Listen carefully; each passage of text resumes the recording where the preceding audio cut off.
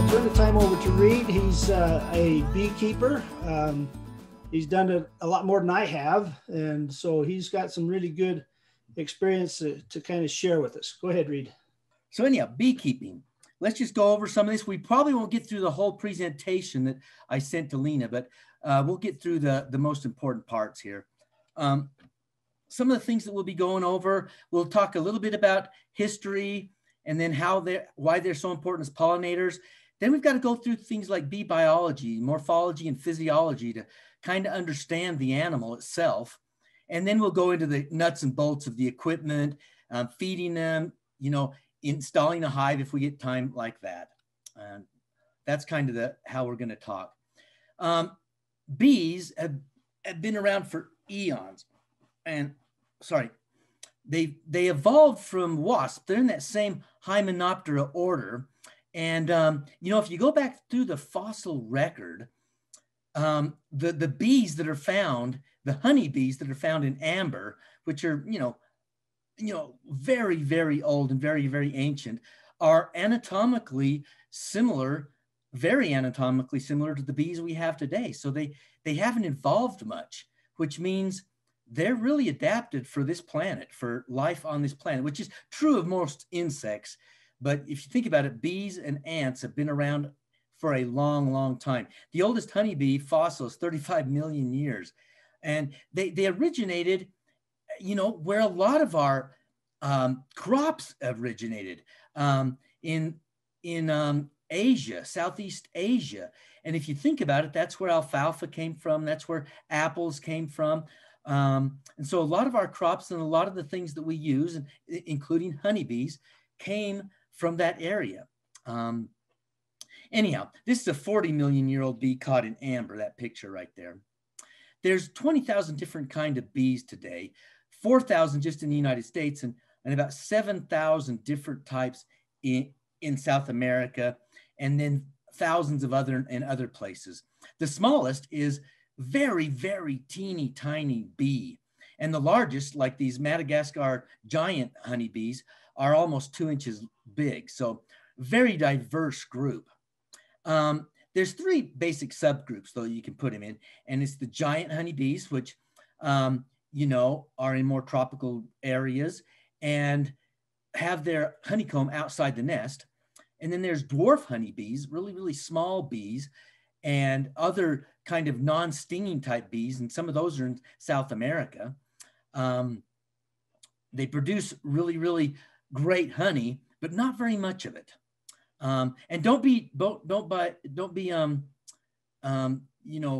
thinking, hey, let's get some stingless honeybees, because some of these dwarf honeybees that are stingless, the way that they protect themselves is to fly in your eyes and nose and mouth. I mean, they really go for the nose and have been known to kill horses that way. So don't go looking for stingless honeybees. They have a more insidious way of protecting themselves almost.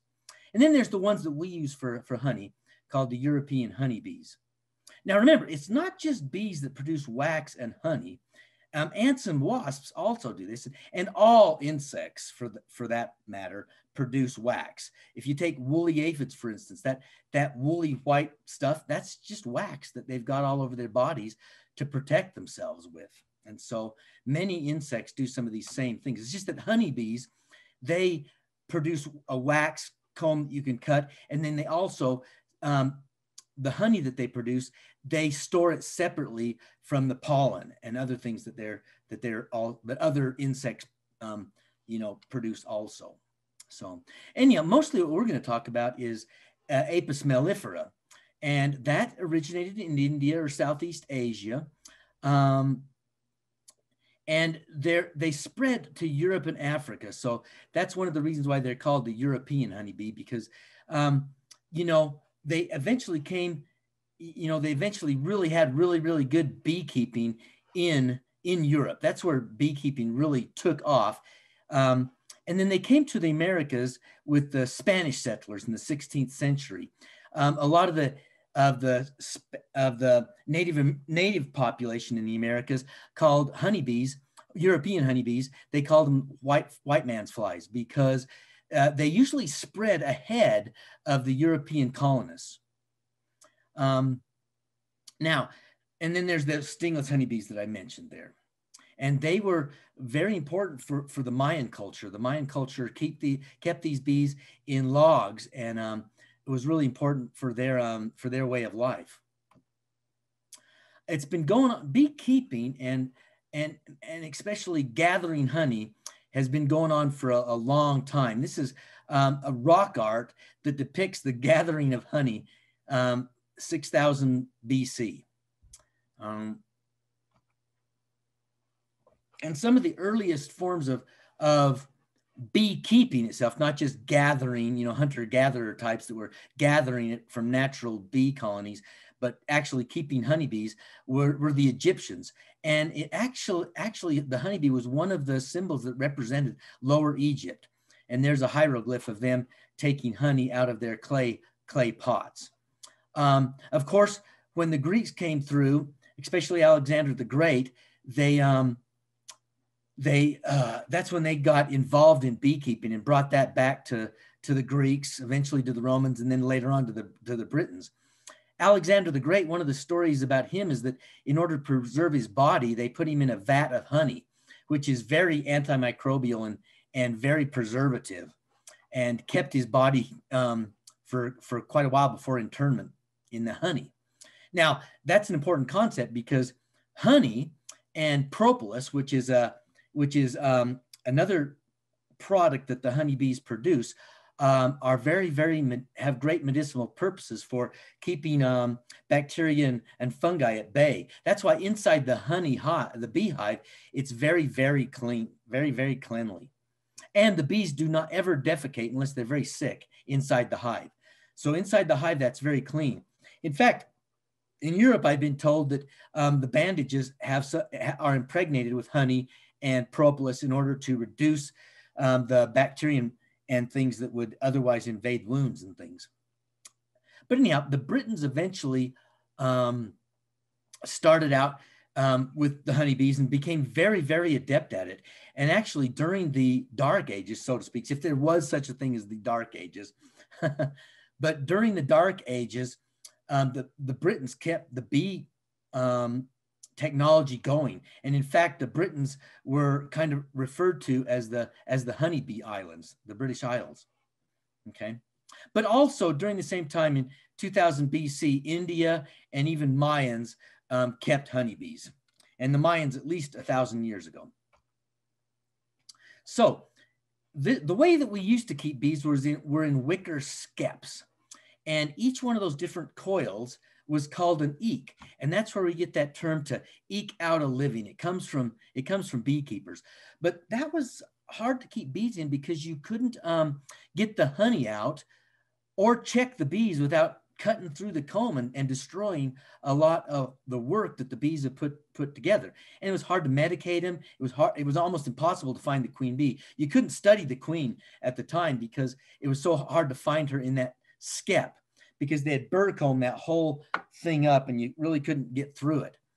And so they first started inverting the baskets and having comb hives from little sticks that were laid across the top of the comb. But then during the Civil War, there was a Catholic priest by the name of Lorenzo Langstroth that really studied bees. You might wonder, why is a Catholic studying bees there? Well, it's because they needed candles for their ceremonies and for the chapels and for masses. And so they felt like it was very, very important to use beeswax because at the time we didn't totally understand bee reproduction. We felt like the queen had immaculate conception, and so the wax would be clean and pure. And so we needed to use beeswax for a lot of those ceremonies. So a lot of the priests would keep bees, and a lot of the priests were studying bees. And one of those was Lorenzo. And he found out that bees would not produce burr comb or propolised spaces that were 1/4 inch to 3/8 of an inch wide. And that was very important to the development of beekeeping, because we found out that instead of using these skep hives, we could start using we could start using wooden boxes, and then the frames that go inside those wooden boxes maintain that bee space, 1/4 of an inch to 3/8 inches. And you'll notice if you do beekeeping, you leave one of those frames out accidentally, they'll immediately propolize that or put burr comb in it. And so you want to definitely make sure that you only have bee space in the hives. And that's what those square boxes do, is they maintain that space. And that way you can pull out the individual frames, look at the bees, look at the brood for disease, find the queen, and then also look at the eggs and see the egg laying patterns to determine how well the bee colony is and how healthy it is. So that was called the Langstroth hive. Bees are really important for pollination. 80% of the crops that are buzz pollinated are done by bees. And 8% of the pollination is done through buzz pollination. For instance, blueberries, cranberries, even especially tomatoes in our area, they need to have that bee get in there and buzz, which means the bee gets in there and flexes its thorax and its wings flutter very, very rapidly, and it causes a bit of a pollen explosion. And then the bees take and comb that pollen into their pollen baskets and of course feed some of the pollen to their brood. They mix it with honey and make bee bread, but they also, as they fly from flower to flower, they take the pollen. Another reason why honeybees are so good at pollination is because they don't randomly fly from flower to flower to flower. They'll go for a week on one certain type of flower and then switch over as the nectar reward changes. They'll switch over to another species, but they'll stay pretty devoted to that species, which is great because they keep on bringing pollen from one flower to another as they stay devoted to that certain crop at the time. So pollination, it increases both yields and quality. If you think about your tomato, in order to get a red, juicy tomato, you've got to realize that right there, that tomato is a fruit or an ovary. And in order for that ovary to get red and juicy, it needs to be fertile. Anytime you fertilize, anytime a flower gets pollinated and then the gametes come together in fertilization, that becomes a sink in the environment, a sink for nutrients, a sink for water, and a sink for hormones. Everything starts flowing to that little floret that was pollinized. Without the pollinization, the apple or the nut, or the fruit doesn't become a sink. And so you'll get fruits, but they won't be very juicy. They won't be large. They won't be highly productive because they haven't become a sink. And if you think about tomatoes, for instance, they have a whole bunch of seeds in there, and all of those seeds need to be pollinated. And that's where buzz pollination comes in for some of these crops. It's very important. So the almond industry depends on honeybees to do their beekeeping, because even though you'll get almonds without bees, you won't get really big, great almonds. Alfalfa, on the other hand, it likes to be pollinated, but it doesn't like to be pollinated by bees because bees tend to get whacked by the floret once they trip it, and they would rather be pollinated by another type of bee, blue mason bees or other type of bees that come in from the bottom to pollinate them. So different types of crop needs different types of pollination. The other great thing about bees being a pollinator is they overwinter. And that means that you can bring your honeybees from Idaho and Montana and take them to California and have the bee colonies be 60,000 bees per colony strong in order to really get out there and pollinate. Now, you can pollinate them with wasps, and I mean, you can pollinate almonds with wasps and, moths and things like that, but it takes a long time for the wasp population or the moth population to grow. And by the time you've built up a big enough population, the florets have already fallen to the ground. Whereas you can take bees that have a pre-bumped up population and take them right out there. That queen is laying about 1,000 eggs per day when they take her out there to help do that pollination. So they've got plenty of fertility in those hives in order to really do the pollination well. And they'll also forage for around 5 miles, and they'll take 4 to 8 flights a day. Now, here's something that's really crazy. It takes a lot of flights and a lot of flight miles to produce a 16-ounce jar of honey. Got to fly to the moon and back to produce that honey. So anyhow, bees are really, really hard workers and get a lot done for us. Any questions now before we go into like bee biology, anatomy, physiology, things like that? Any questions? Okay, great. And everybody's hearing me, right? I've been talking a long time. I hope I haven't blinked off or anything. Yeah, you're still with us. Okay. Yep, we can hear you. Makes me nervous sometimes. Anyhow, let's talk about their anatomy. The casts are the worker and the queen, of course, and the drones. And then we'll talk about the behavior a little bit, some of their diseases and pests here. Here is the bee anatomy. And I know that doesn't look quite like a bee, but you know, have you ever seen sheep that have just been sheared? They don't look like sheep either. So this is a bee with all of its fur shaved off so that we can see its anatomy. And we can see there's certain things that are different about bees than there are with mammals. First of all, where they breathe from. They don't have a nose in their face. They have those spiracles along the abdomen. And so they'll suck in air, kind of like an accordion. If you've ever looked at a bee on a flower, their abdomen is just going in and out like an accordion. And that's so they can bring in the air.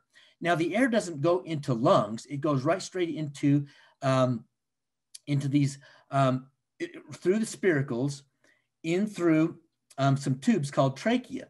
And those tubes keep on bifurcating until it gets down to the cellular level, which means there's no interface between the air and the cells. Like we have lungs that can kind of keep out some of the dust and the pollen and the dirt and the disease and even pesticides and insecticides. Bees don't.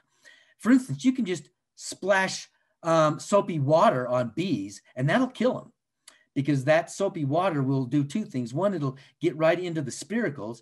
And second of all, it'll disrupt the bee's exoskeleton, which is covered with wax.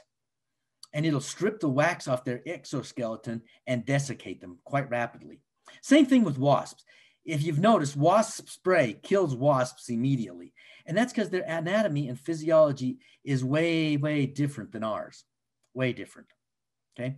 And then they've got those legs there. This is the anatomy of a worker. She's got a pollen press there on her hind legs, and she's got little combs that you can't see on there, but she's got these combs that she can use to rub all over her body. And well, you can see the antenna cleaner on that second leg there, and she uses that to clean the pollen off her antennae. Okay. And remember, she uses her antennae for her sense of smell.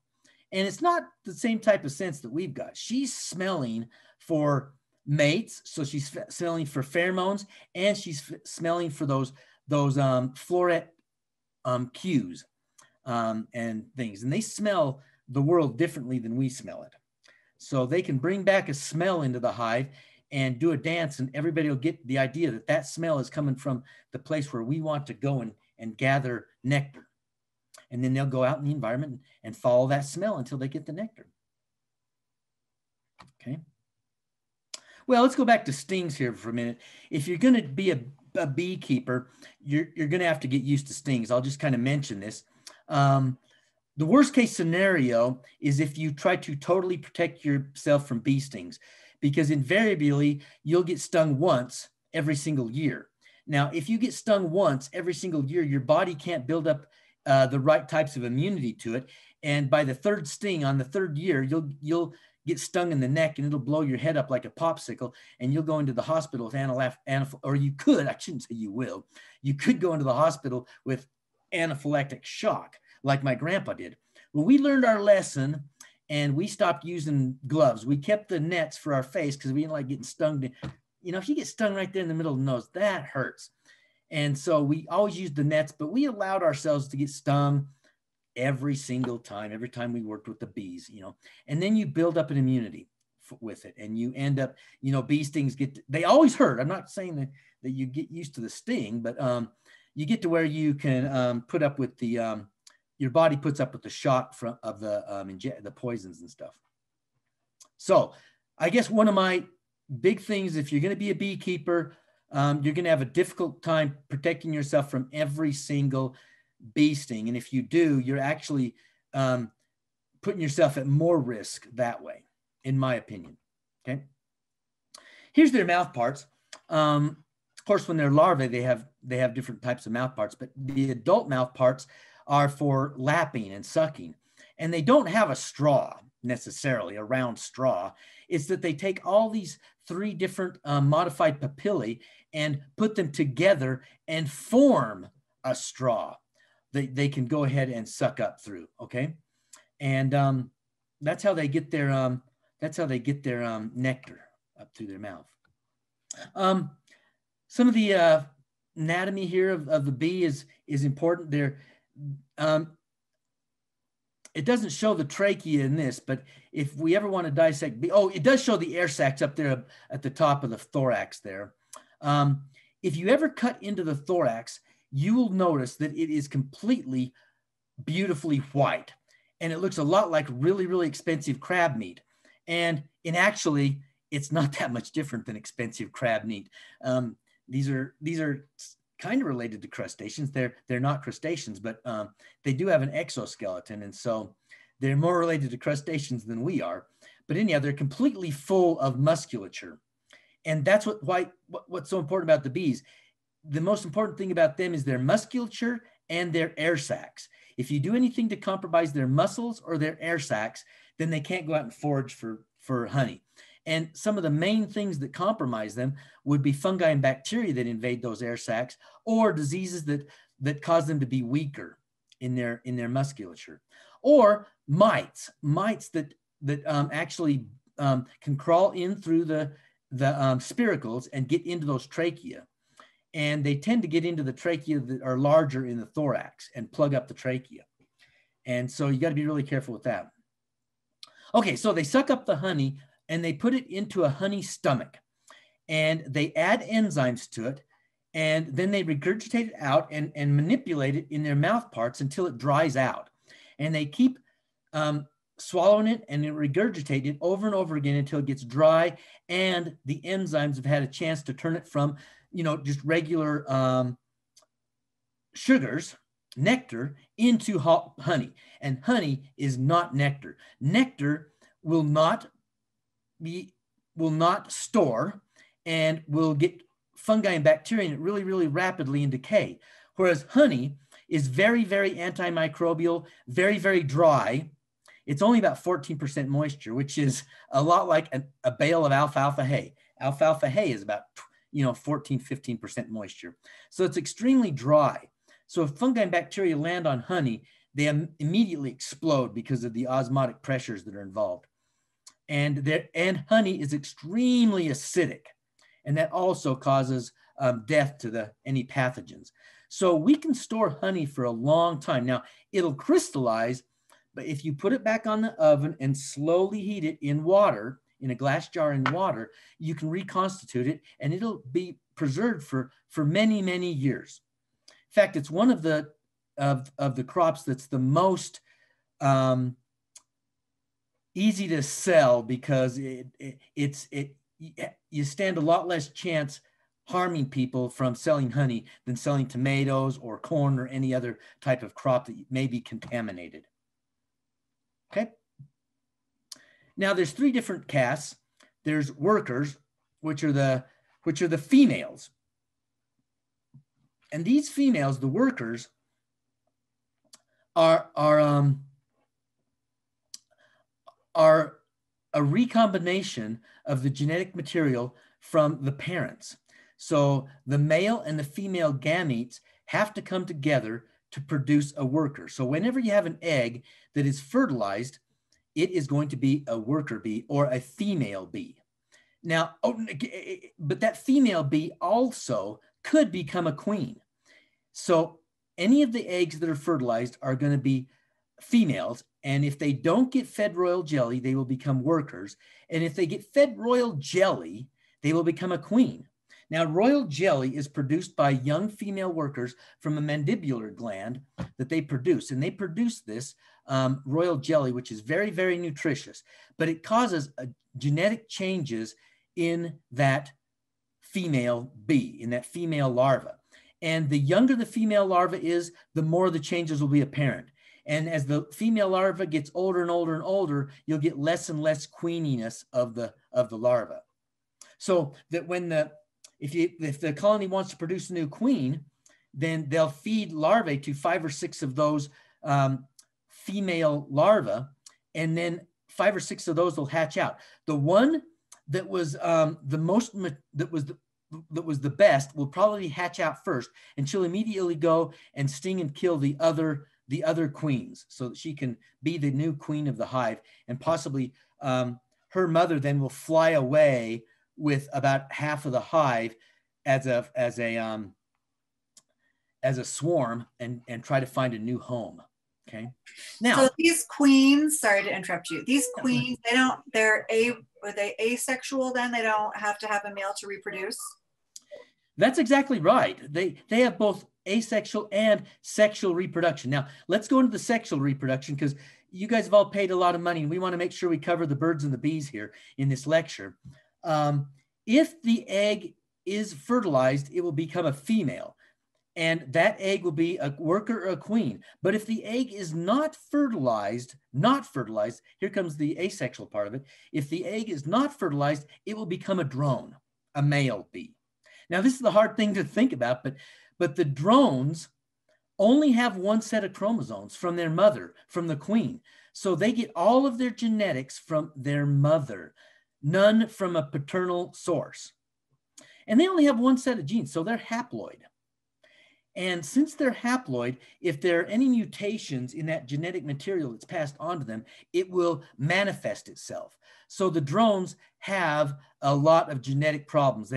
Sometimes they're completely white, sometimes they're black, sometimes they're blind, sometimes they don't have formed legs, sometimes their wings are malformed.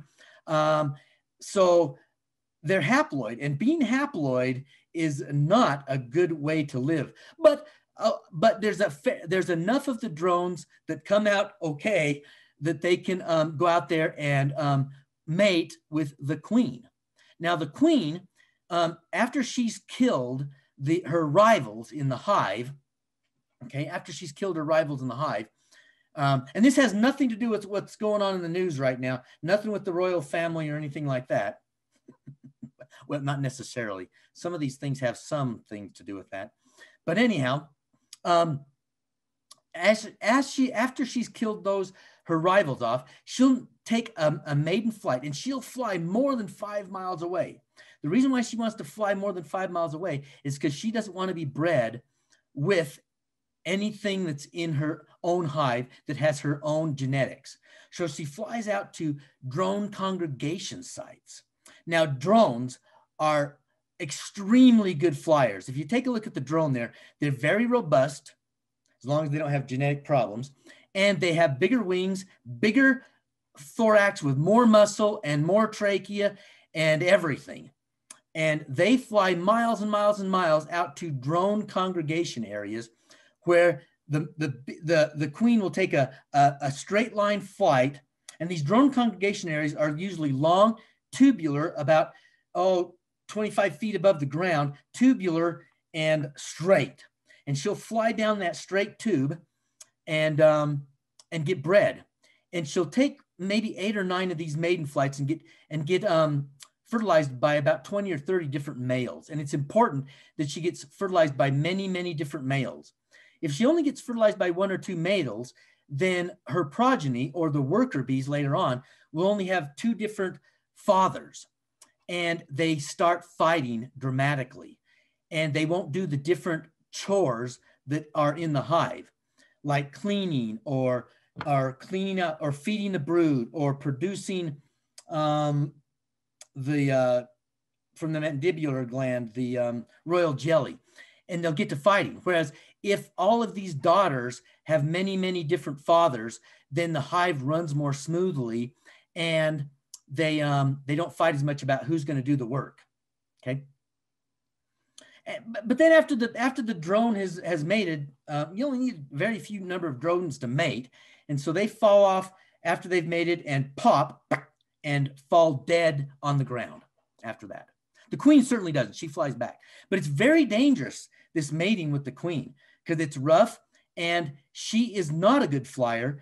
And birds and other insects, they would love to kill her and eat her on the way back. So many times they die on their maiden flights. So it's difficult to raise queens. And if you've got a queen that you buy, they're already pre-bred. So they're ready to go. They're ready to go. Okay. So a lot of people said, let's not have very many drones in the hive. And they do this by eliminating drone cells. Drone cells are large cells in the hive. They have to be bigger for those eggs because the drones are going to be bigger. So what they'll do is they'll kill off all of the drone brood and just have hives that are all females because they don't want to waste any, they don't want to waste any of their honey or anything feeding those drones. But we have found that if you do that, your hive does not function normally. The worker bees, the females, fight and are upset at each other all the time, and it doesn't work very good. You need the drones to mate and also to calm and keep the hive nice and calm. There should be a whole bunch of questions by now, or people should be very upset about some of the things I've said. But that's the birds and the bees for you. That's the birds and the bees. Okay. Any questions? Yes, can you repeat that? You said the royal jelly was produced from the female workers from the what gland? Mandibular gland. From the the mandibular gland, which isn't very important. Just here's the important concept is they're feeding them this food that is extremely nutritious for bees, and it causes a change in how the genetics are expressed. If you ever want to look that up, it's called epigenetics. And even humans have epigenetics. So for instance, this little egg that got fed royal jelly, she can become a queen. And if it doesn't get fed royal jelly, it's going to become a worker. And take a look at it. There's a big difference. The hip size, for one thing. Instead of having a stinger, she's got an ovipositor. The queen has no way to clean her antennae off. She also has no way to clean pollen off her body and no pollen basket. She has very weak eyesight, okay, but a huge, kind of a huge or bigger thorax there, but not very strong legs and things. And so that's called epigenetics. If that larvae had not have been fed royal jelly, it would have become something totally differently genetically than the other. Now, humans also have this. And oddly enough, in humans, epigenetics is also tied to our nutrition. Now, these nutritional changes can affect a mother's children, especially her daughters, up to the third generation sometimes. So watch what you eat. And if you ever want to study something really interesting, it's epigenetics. And one of the first ways that we found out about epigenetics is through beekeepers, studying bees, okay? Epigenetics, it's really, really cool. Any other questions? We just got a humorous discussion going on here in the chat, Reed, where the women have got to have a man to grouch at or else they start fighting with each other. So, you know. I know. I'm going to get in trouble for the things I said, but it's true. It's true. Anyhow, but the other thing on the male side is that the females do not feed them through the winter.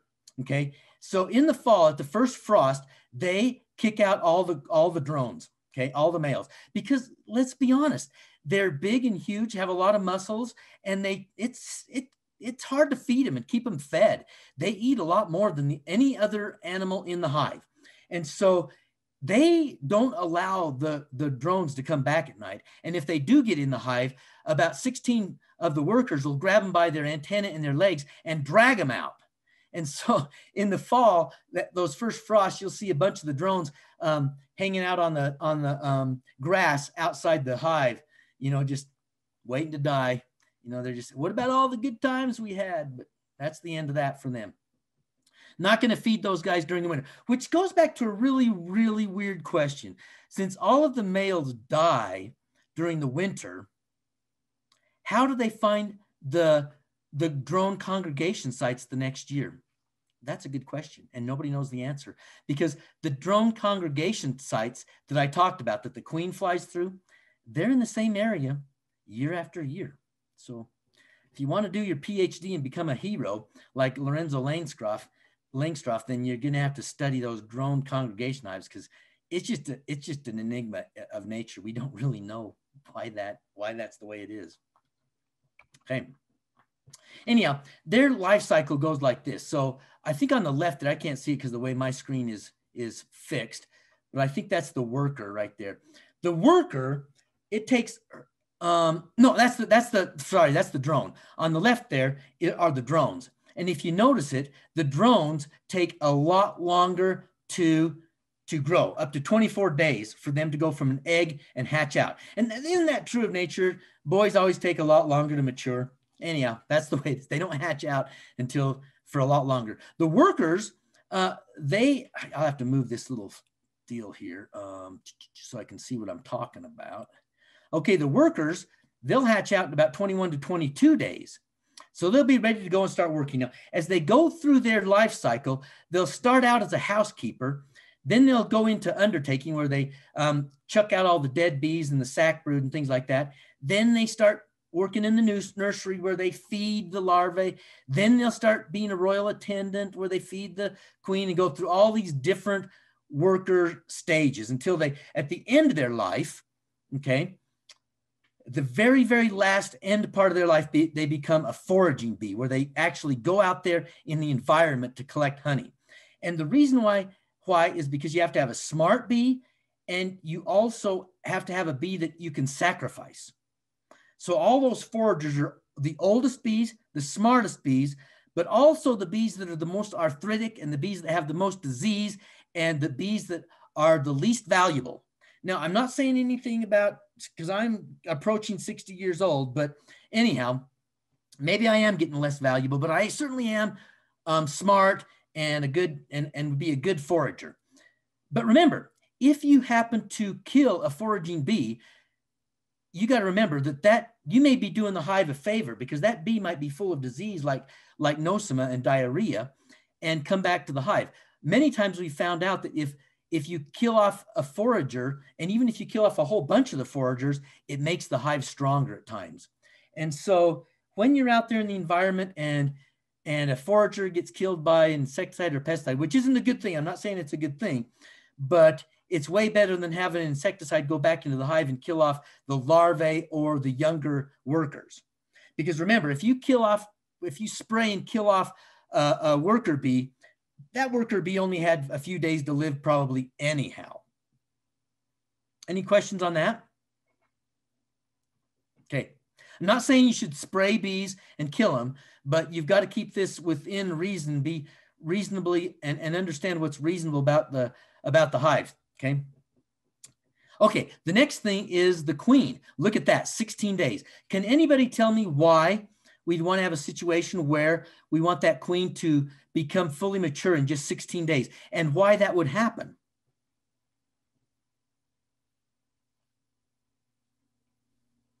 I'd say that you want that first one to live to fight each other. Yeah. Yeah, that's it. And then also, you can't go very long in the season without replenishing that brood. And so the other thing is that queen, she could die on her maiden flight, and they'd have to create another queen really fast, right? And they've got to use eggs that the previous queen had fertilized in order to do that second generation of queens, right? And so it's critical that she gets out there and takes that maiden flight and either lives or dies as soon as possible. And the reason why she can complete her life cycle or at least get to the adult stage very quickly is because of that royal jelly. She's ramped up genetically and nutritionally. Now, the queen, she can live 4 or 5 years. And, sometimes when I was a kid and when I was beekeeping, I had hives that had queens that were that old. But nowadays, that's not a good idea. With all the different types of diseases and things that we have, we want to replace our queen every year. And in fact, I've done 2 journal papers where I studied the effects of putting in new queens and also the effect of hygienic queens on nosema, colony collapse disorder, and things like that. You can just type in J. Reed Findlay and Google it. And I think you'll be able to find some of those papers. And so anyhow, the queen, out of anything I can teach you tonight, is the most important thing about avoiding colony collapse and death and disorders. And in order to get a lot of honey and have a great hive that you love, it's all about the queen. Having a new, well-bred, and a queen that's bred with many different drones every spring is the most important thing that you can do to become a good beekeeper. Okay, so everybody repeat after me. The most important thing about beekeeping is having a well-bred young queen in the spring. Okay, and that'll solve many of your issues right there. So there are different types. Oh, go ahead. Oh, sorry. How would you go about replacing a queen? Would you take the one out and then put another one in? I mean, won't the other bees reject the new queen? Yeah. So the way you do it, if you're just a beginning beekeeper, is you order a queen, and they can be upwards of $30. And there's different places on the internet, and usually you order those queens from places like Georgia. Georgia is one of the main places, but California is becoming a place for queen rearing. But Georgia is one of the main places, right? Anyhow, you get that queen, and you have to usually find the old queen and kill her. So you'll have to find her and kill her, and you'll know when you need to have your queen replaced is because there won't be laying very many eggs in the bottom of the cells. And I'll show you pictures of that later. And the brood pattern will become very spotty, and I'll show you pictures of that later. But anyhow, what you have to do is you have to kill that queen, and then you put the queen in a little box that has got a screen along it. And then it allows the bees to get used to that queen. Now, it's extremely difficult, actually. Anything you write and anything you read is gonna make you think that putting in a new queen is very easy. But about 10 to 15% of the time, even with a beekeeper that's been keeping bees for 30 years, a guy that really knows how to keep bees, even then 10 to 15% of the time, you'll have a failure of reintroducing that queen. Because the bees, lots of times, they'll swarm around her and mob her, and they'll actually suffocate her or even pull wings and stuff off. And so if you see that happening, you have to blow air onto your queen cage to get the bees off of it the next day so that she can get a breath of air. And the CO2 in your air makes the bees walk away, and you'll use your own breath. Now make sure you have a net on before you do that, but breathe on them, and it'll give her space.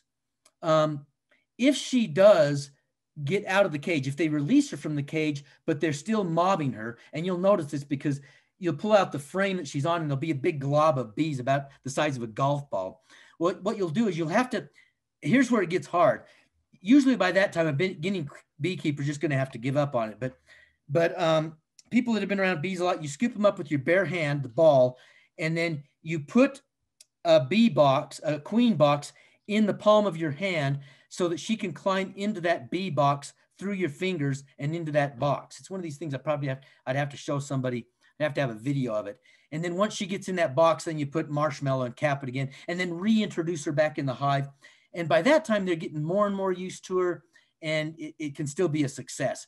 And I've had situations where I have had to do that 3 times to make it work. So, I mean, that gets back to this one idea. Beekeeping is not easy as they make it seem in the videos and everything that you look at.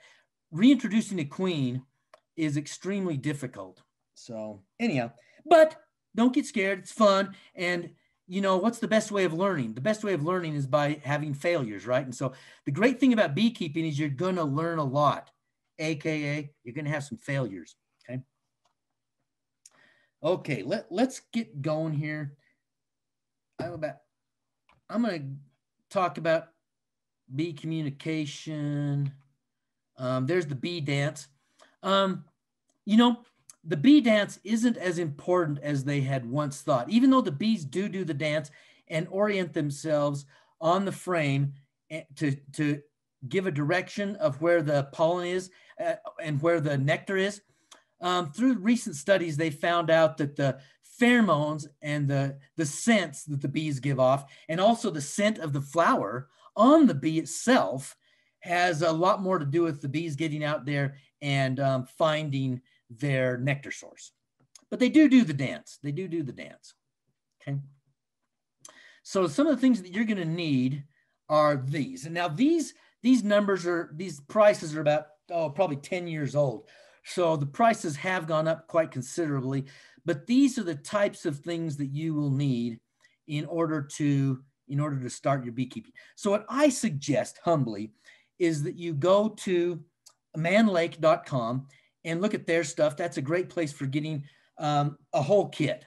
I would not buy these things individually by any stretch of the imagination. I would buy a bee starter kit that has all the most important things. You'll get a great price reduction if you do that. And then I would always start with 2 colonies. I would never go with 1 colony, because if you do have a failure with 1 colony midsummer, you can take and steal some of the brood and some of the eggs from your strong colony and put the eggs and brood in the other colony, and the bees will have a pretty good chance of creating their own queen. Whereas if you just have 1 colony and they have to requeen themselves, it gets really sketchy after that, because they're using really, really old eggs. Whereas if you find out that there's no eggs getting laid in your second colony, what you do is you just bring eggs over there and let them create their new queen if they can. Okay. So here's what the parts of the hive look like. You'll need most of these parts. You can get away with not having an inner cover, but one of the reasons why I like the inner cover in our area is because when it gets cooler nights, condensation will build up on that inner cover. And if you'll tip your hive just a little bit, that condensation will run out the front instead of dripping down on bees during a cool night. And especially in the winter, it's very critical in the winter. Okay. And most of this stuff will come in your beginning hive. Okay. So installing the bees. Once you get the bees, you order them, you're going to get a package of bees. Might want to warn the post office that they're coming, but the post office, believe it or not, gets a few of these every single year. There isn't a post office in the United States that hasn't had to deal with bees in their hives. So it's not going to be a new thing to them, but they probably would like to have your phone number so they can get you. And you would like to have your phone number because at the post office, you'll never be able to go around to the back where the real work gets done unless you're a beekeeper. And if you are a beekeeper, you will always get to go around to the back. They'll open the back gate for you and you can come and get your bees. Reed, we've got a question. Yeah. How much area or land do you need to have a hive? 0, because they're going to go out 5 miles from where you're at and rob from everybody around you. So you don't need it. You can do it. If you're allowed to have it in your backyard, if the ordinance is such that you can have bees in your backyard, then you know, in the Snake River Plain, there really aren't areas where bees wouldn't thrive.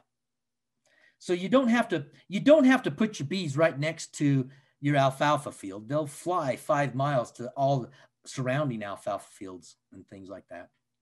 Does that answer the question? I mean, I don't get what you mean. Bees are one of these deals where if you have like just on the outskirts of Pocatello, I would have out there at Fort Hall, I could have upwards of 40 beehives all right next to each other and they would do just fine. Does that help answer the question? So yeah, I think so. We did just have a question. Someone asked if their neighbor has 2 hives, can they also have hives? But I think your statement about 40 hives together answers that pretty well. Yeah, if you drive around the countryside, you will see what's called apiaries. And you'll notice in those apiaries, you almost always have at least 20 hives, if not 40 hives altogether. Now, remember, you are reasonably liable for anything your bees do. So, I mean, one thing I did is I started a beekeeping LLC, a little limited liability corporation. And everything that I bought through the bees, I had a separate checking account and separate insurance just for my bees. That's so if somebody got stung or my bees fell off the back of a truck or some crazy wild thing might happen, which will happen. If you keep bees, you are going to have a neighbor that wants to sue you eventually. Even if you're giving them honey. If somebody gets stung by a wasp, you're probably going to have an upset neighbor. So just be prepared for that. And like I said, I set up my own LLC. In order to be separate from your own finances, you have to have a separate checking account and a separate insurance on that bee company. And it's probably worth it. I mean, it costs about $300 to incorporate. You can use LegalZoom.com. Me, myself, unless I didn't own my home and didn't have a good job and didn't have any savings, where I could withstand any type of lawsuit without having anything hurt me because I don't own anything, I would definitely try to protect myself a little bit with your little beekeeping organization there. Any questions on that? I don't want to dissuade people from beekeeping, but you've got to be honest with yourself. You're probably going to tell everybody in your neighborhood that you're keeping bees because you're excited about it. And the chances are somebody in the neighborhood is going to get stung by a wasp and they're not going to know the difference. So they're going to blame you. I mean, who wouldn't? So that's kind of the negative side of that. So when you get your packaged bees, when you go to the post office, I'd bring a spritzer of sugar water to spray on them. That calms them down. And don't soak them, but spray them a little bit, and then that'll calm them down, and they'll start eating that sugar and be pretty good. That night, you ought to put them in a cool, dark place, like downstairs. Then the next day, you go out there and you remove the feeding can, and you remove the queen, and you put the queen in your front vest pocket to keep her warm, so that she doesn't get cold, because you're usually installing bees when it's just a little bit too cold for the queen. And then you take your hive and take 5 frames out and then hang your queen between 2 of the frames and then pour the bees over the queen and into that empty space where the 5 frames were. And then slowly replace the 5 frames back down into the bees. Don't smash the bees with it. Just push the frame down into the hive until it touches the ball of bees. And as it touches the ball of bees, they will climb up onto the frame and you can slowly let it enter into that ball of bees. And then usually what I will do is stuff the entrance with grass and just leave a small space for the bees to go in and out for those first few days. That helps it so that the bees can have a small place to defend and so they don't get robbed out by wasps right off the bat. Okay, but there's some great videos on the internet about installing your bees. And I think Jennifer Werlin, who is the Teton County Extension Educator, she's going to put together a video. I'm going to videotape her installing some bees. And so this next year, she'll have a videotape of installing bees. But there's plenty of YouTube videos on installing bees. Let's wrap up the last couple of minutes on where you should put your apiary.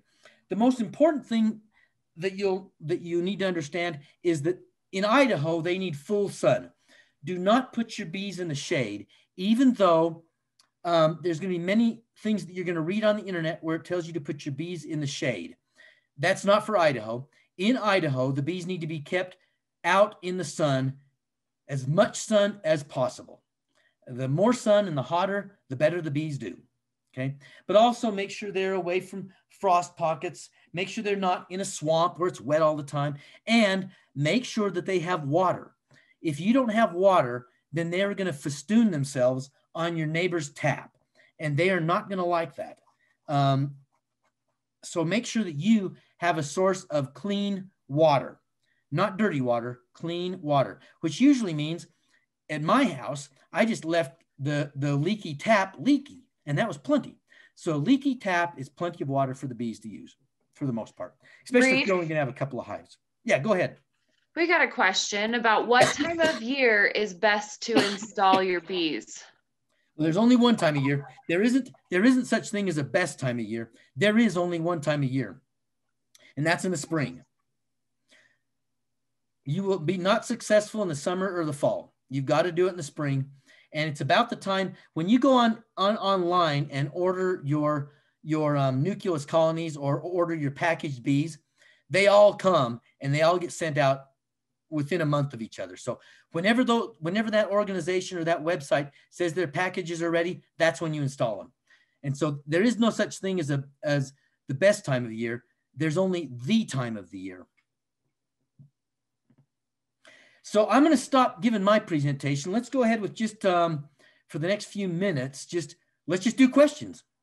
And I'm going to stop sharing here for a minute.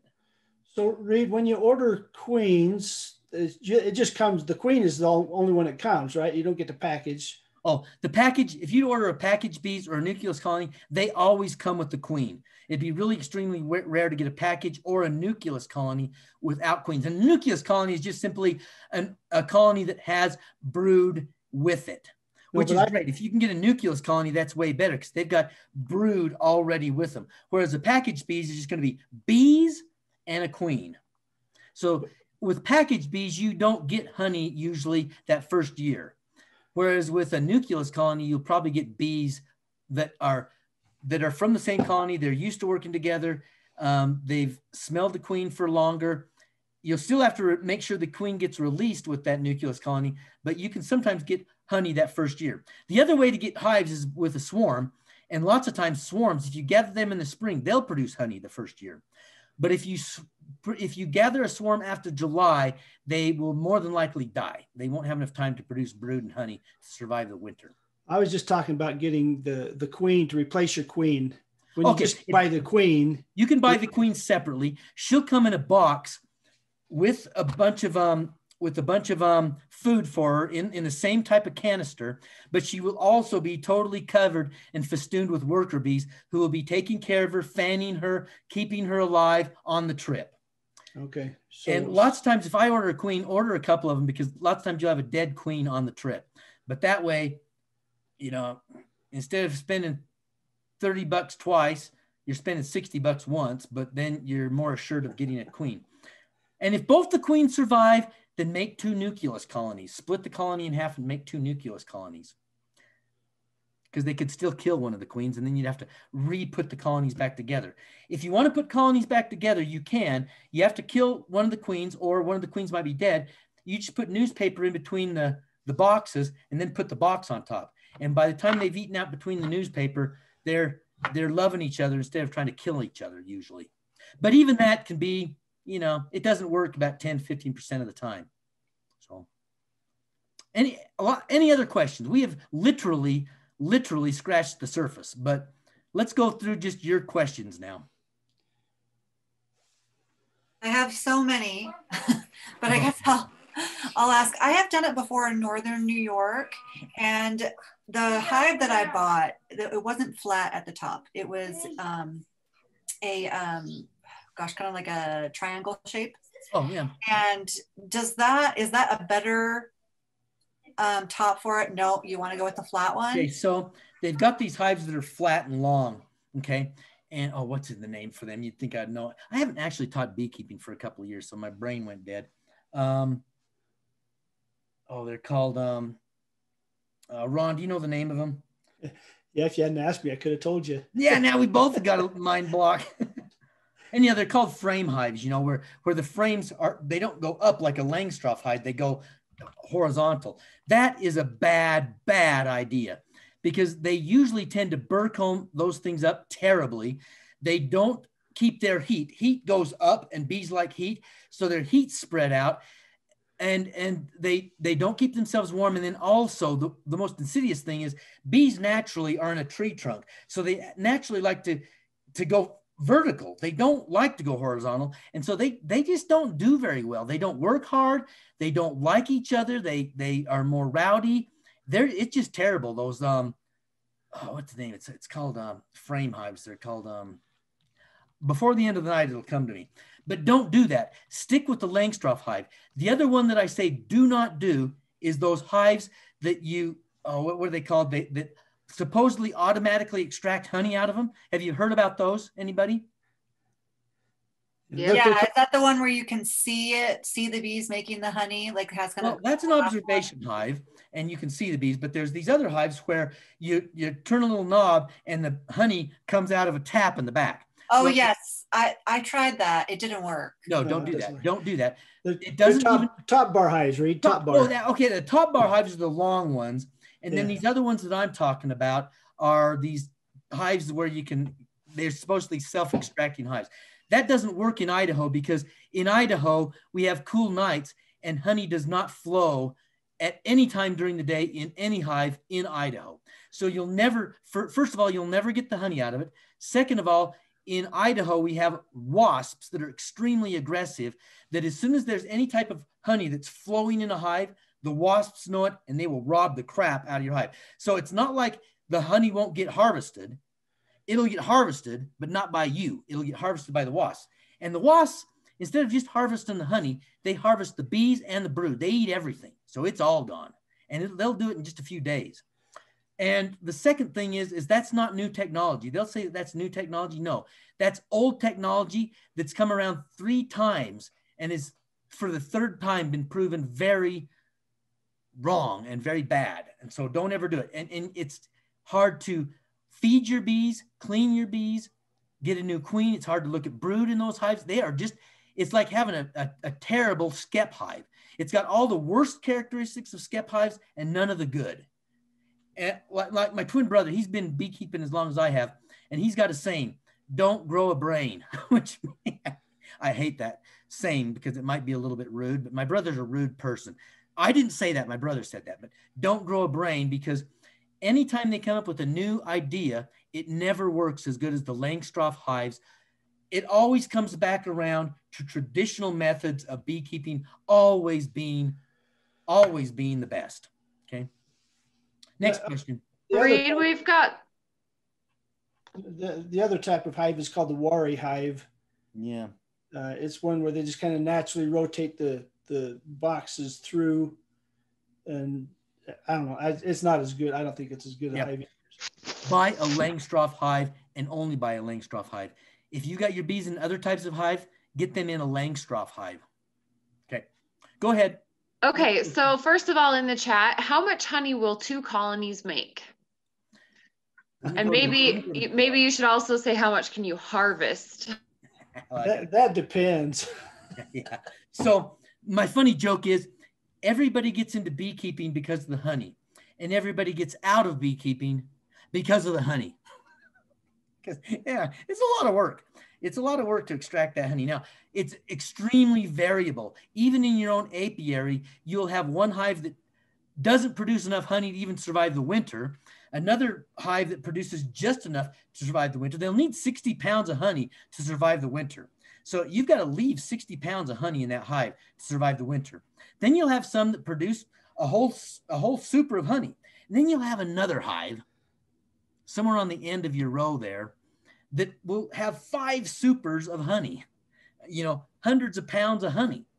And so it's extremely variable, even in your own apiary. And there's no way for me to say there is actually no such thing as the amount of honey your hive will produce, because the only way to get to an average is to have a bunch of bees. So if you've got a colony of like 40 hives, you can talk about an average for that year. But if you've got 2 hives, you literally could have 2 hives that don't produce any honey at all. Easily have that. Or you could 2 hives that produce tons. And then, but the other thing you got to remember too, is it's very frequent that the hive that produces the most honey one year will be your first hive to die the next year. Don't know why that is all the time, but that's why it is. Lots of times, those hives that produce a lot of honey have a ton of bees in them. And the problem is they have a ton of bees in them going into the winter, I feel. And then it's just like a little animal in there. If you have 60,000 bees in that hive during the winter, that's a lot of respiration and a lot of water through their respiration. And so you'll get a lot more fungi and bacteria that attack them during the winter. So oddly enough, some of those bee colonies that don't have very many bees in them, just the queen and a tight cadre of really good workers, they're the ones that survive the winter, because it's just like our pioneer ancestors going across the plains. If you had 500 people in a caravan, it's harder to keep that alive than 10 or 15 people. You kill one buffalo, you got those 15 people taken care of. 500 people, you need more than one buffalo to get through the winter. So, just because your hive did great one year, it doesn't mean it's going to be the best hive the next year even. Okay, next question. If you want to learn more about bees and get hands-on learning, what is the next step? Well, by Beekeeping for Dummies. Can you see that? I don't know if you can see it. No, we can't. Your background's covering it. Let me turn my background off so that you can see it. I'm going to do my, video. We'll go to choose. It also helps if you can find a beekeeper who will just kind of help you. Yeah. Give you some experience, and it's better to practice with somebody else's bees as long as you don't mess them up. Is that right, or is that backwards like in the mirror? No, that's right. That's right. That looks right. Folks, when I'm looking at it, it looks like backwards in the mirror. So there is a big beekeeping club that has a Facebook page and everything in the region here. Yeah. Well, the great thing about beekeeping clubs, it's a great place to get to know people and have camaraderie.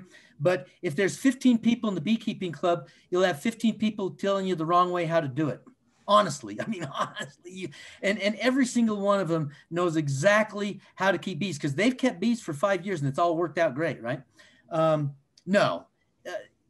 It's my whole opinion is stick with Beekeeping for Dummies. I've read that book inside and out, and it is like I said, don't grow a brain.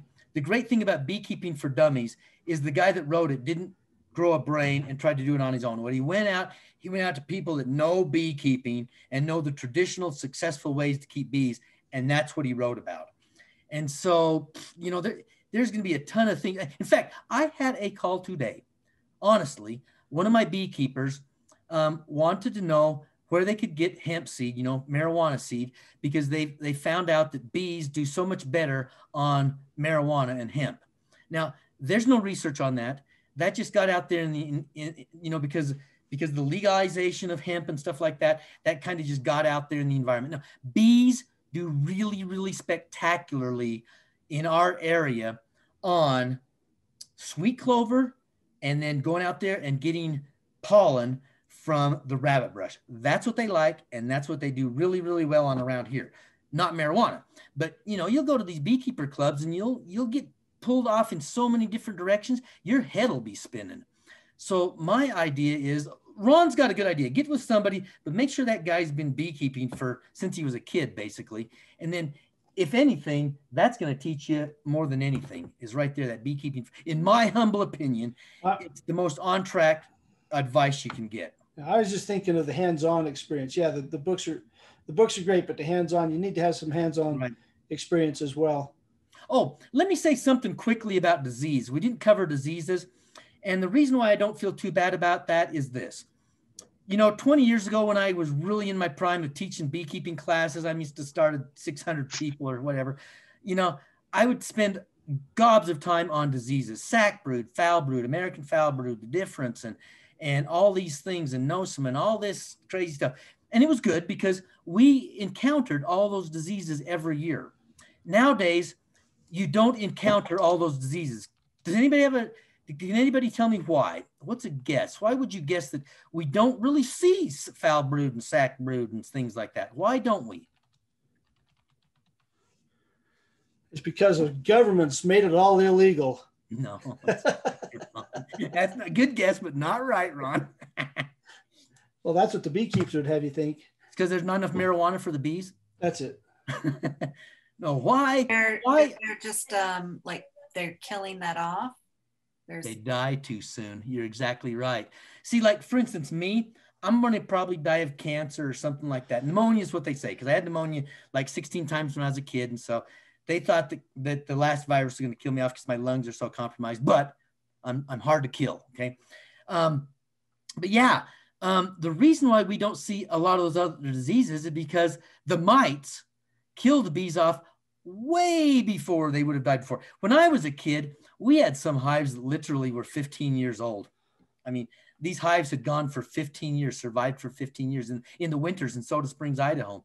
Crazy, huh? Nowadays, if you've got a hive that's on its second year, that's an old hive. They almost all get killed off way before they'll ever get things like American brood, foul brood, sac brood. They will get some light amounts of nosema, which is bee diarrhea, but nothing like you used to see. When I was a kid, you'd see some of these older hives that the front was just splattered with manure. And you had to get a new queen in there rapidly in order to stop all that nosema and kill off some of the forager bees in order to get that nosema down to a manageable level. But nowadays, it's all coming down to just controlling mites. And mites are the things that, in my humble opinion, are causing a lot of the iridescent virus, the acute Israeli paralysis virus, the nosema, the new types of nosema, all that stuff is getting into the hive, and all the viruses are getting vectored by these mites. I think mites are the only thing you really need to know, and make sure you use some really great mite controls that you also can order from Man Lake. And that'll take care of a lot of your diseases, because you're not going to encounter American foul brood, I don't think, in your career. I don't encounter it anymore in anybody's hive. I haven't smelt that smell for 10 years now. Other questions? Yep. Next question. How much time can you expect to spend taking care of the bees? Bees are wild animals. They don't need any care whatsoever, and they'll do their thing. Okay? So they can live or die without you. They'll mostly die nowadays because of the mites. They used to be to where you could have even a wild hive. We forgot about one of our hives out there at 10 Mile. He came back a lot later. It was still there, running good. I mean, they're wild animals. They're not domesticated. So the great thing about bee livestock is that you don't necessarily have to go feed them. It's always good that you do a little bit to help them out and have water sources, but they don't take a lot of management, and you don't have to extract the honey from them. You can leave all the honey for them for the winter, and just watch them and use them for pollinators and have fun with them. Or you can open them up quite frequently. I suggest that you don't open them more than twice a week, but to tell you the truth, they get very, very used to you. And if you're going to go into your hive, go in it from behind, and then don't crack open the hive, open it slowly, okay, because they'll be propolized, they'll be glued together. You want to open it slowly so it doesn't pop, and don't dress up in a brown woolly suit because they'll think you're a bear. Honestly, they'll sting the crap out of you. And don't eat a banana before you go out there, because banana has the same pheromones as their fight pheromones, right? But you can go out there, and the more you go out there and the less you use gloves, because they'll sting the gloves, and then that glove will smell like the bad pheromone. But if you go in there with washed hands and going nice and slowly but deliberately all the time, wearing a screen on your face, and long sleeve white shirt and long sleeved pants, and you can go in there quite frequently. They'll actually get so used to you, most hives, that they'll kind of enjoy your presence and come and crawl up your arms and say, oh, hi, here's the guys here again to open up the hive. So anywhere from 0 hours to, every single day, all the time. That's all the questions from the chat, but I think Fawn had some more questions for you. Okay, go for it. I always have questions. So I have had every hive, so I have done it for 2 years, and every one of them has failed. So I'm definitely not going to be offering advice on the beekeeping. You're doing good. Hey, you're doing good, because that's what's going to happen very, very frequently. That's the frustration with beekeeping. The great thing about beekeeping is you're going to learn a ton of stuff about insects. And you're also going to learn a lot about despair and failure. In fact, a great thing is, once you've been a beekeeper, not a professional beekeeper, because they have their ways, right? But once you've been a hobby beekeeper for 5 years, you will never become depressed, because you've learned to deal with death. But go ahead, Fawn. Sure. So I kept them alive through one summer, and I attribute that, I think, to the was it pollen? I ordered some pollen. I think it was pollen. They come in like the long flat things. Anyway, I put it on there, and they did really well, but they died in the winter. Mm-hmm. So I have heard, and maybe this is another wives' tale, but is moving them to a space like a greenhouse for the winter a better idea? Or is just leaving them out? Bumblebees can find their way out, because if you looked at my original bee thing, there's a little ocelli on the top of a bee's head, and bumblebees have that too, and even flies have it to certain extents. And it has something to do with their navigation. Bumblebees can navigate out of a greenhouse Honeybees tend to fly into greenhouses, and then there's something about the radiation and probably the long wave radio, the infrared wave radiation that makes them so they cannot find their way out. That's even true of your shop. If you have a bee that flies into your shop and they hit the window, they're never going to get out of your shop. Okay. And so that's extremely, do not do that. You can do that with certain bees and certain wasps and especially bumblebees. Bumblebees do extremely well in greenhouses, but honeybees keep them completely away from greenhouses. Now, the reason why your hive died, after our discussion tonight, Fawn, what would you think would be the #1 reason why they died, or the first thing to check? Having listened to me all night. Probably the mites. No. The mites will... Oh, the humidity? No. No, wrong again. Help me out. Give me a hint. What was the most important thing I said tonight, and the thing that's going to be the most valuable to you? Oh, the queen. The queen. Yeah. Ah. The queen is everything. So, for instance, if you've got a herd of sheep, you can look at a ewe as being an individual, reproductive unit, right? And you can look at your cow as a reproductive unit, your goat and all that good stuff, right? Okay. Even your ducks, your chickens. Okay. But bees, they don't really think of themselves as individuals necessarily. They've got the hive mentality, the literal hive mentality. If you ever watched the Borg on Star Trek, where it's just the hive mentality, it's like that with bees. Even the individual bees, they don't try to protect themselves. They'll sacrifice themselves at a click of a button. If you're chewing on a banana, they'll sting the crap out of you, and they've just got minutes to live after, or maybe days to live after that. But anyhow, it's the queen most likely. And the way that you check for the queen is not by looking at the queen and the way she's acting. You look at the brood pattern. Oh, maybe this last couple of minutes, I'm going to share screen one more time and show you the brood patterns here. So before you show the brood patterns, yeah. What you said the best or the only time is to set them up in the spring. Yes. Is that when you change out the queen as well? Is the spring, or do you change out the queen? You can get queens you can order queens in the fall also. So the queen deal can be done many different times. Anytime during the year. Good question. That was a good question. So when you're looking at hive inspection, that top one it shows you the brood pattern you want. With everything all filled with larvae that's about the same age. The second one shows you a queen that's got problems. This third one is time to requeen. Let me show you. There's what the eggs are supposed to look like in the cells. As you hold the cells up to the light, and you get the light shining down into the bottom of the cell, you've got to aim the sun so the sun is shining down into the cell. You'll see one egg deposited on the bottom of the cell, standing straight up on its butt. That means that it's laid by the queen. If you get 4 or 5 eggs in there that are laid along the side of the cell, that means they're being laid by workers. Workers can lay eggs, and that's a bad thing. Once you get laying workers, then the chances of that hive surviving and the chance of you getting a queen that the bees will accept are 1 in maybe 10 in 100. 10% of the time you'll be able, and some of my beekeepers say it's almost 0% of saving that hive. So constantly be on the lookout for really, really good eggs in the bottom of those cells.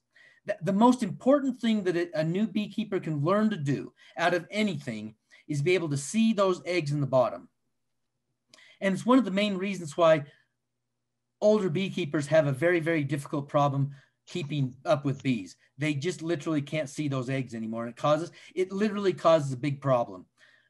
Older beekeepers don't do as good a job at keeping bees. And that is the problem right there. They just can't see the eggs. And besides that, the workers have not been fertilized. Their eggs will always be drones. Yeah, Ron, that's right. They'll all be drones. And eventually you'll have a hive of drones, which we all know, because we've all seen frat houses. We all know that ends in disaster, right?